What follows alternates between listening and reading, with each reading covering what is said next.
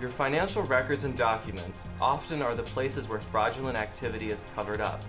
What are some items to look for to determine fraudulent financial reporting? Of the three types of occupational fraud, it's not corruption or asset misappropriation, but fraudulent financial statements that have the potential to cause the greatest impact. A monthly review of the company checking account and financial statements can reveal suspicious activities or vendors. There are several ways financial statements can be manipulated, including timing differences, when revenues are not being recorded in the period in which they were earned and expenses are not being recorded in the period to which they relate, or when expense was incurred. Fictitious revenues.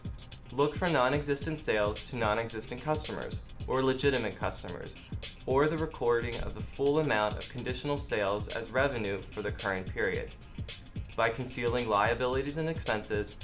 And finally, inventory, investments, and accounts receivable made purposely improperly valued.